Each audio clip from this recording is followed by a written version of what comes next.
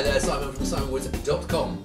I have in front of me a bottle of Trivento Malbec Reserve 2013 from Mendoza. Trivento is it's the Argentinian outpost of Chilean mammoth winery Concha y Toro, and yes, they've been turning out some pretty nice wines. What I've found with them is sometimes their cheaper wines do their job quite a bit better than some of the more expensive wines, but there are so many wineries in Argentina, I could say the same about. Anyway, let's taste this.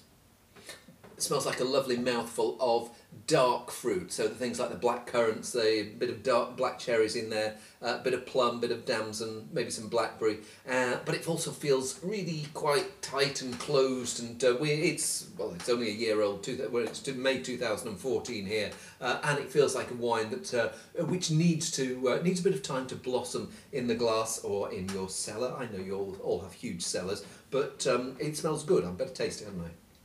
Yeah, rich, dark berry fruit.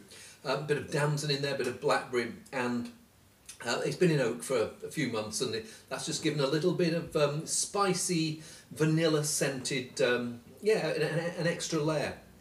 But as I suspected, it feels really, really quite closed like this, and one of those wines that if you're drinking it now, shove it in a jug, just give it lots of time to open up, and you will be it'll taste even better.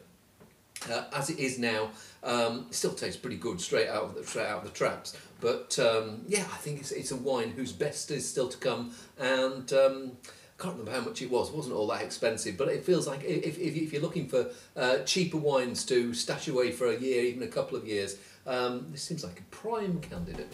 See you soon.